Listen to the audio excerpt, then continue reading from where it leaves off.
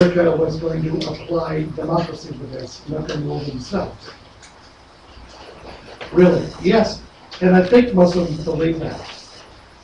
I know some people who went out, a family, they went out to the Philippines in 1919.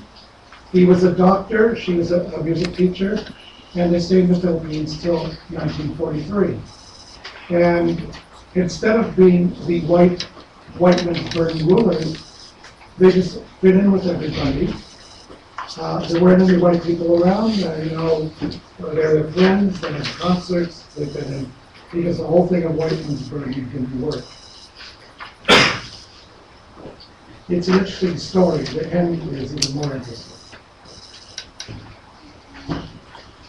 Now, you need a social justification for expansionism. And here's the guy who did it.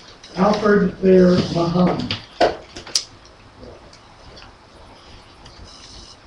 He wrote a book called The Influence of Sea Power on History. And in it he said, countries with navies succeed. Look at Britain, a 2-bit island off the coast of Europe, and they control a fifth of the Earth's surface because of their big navy. And he's right, they did.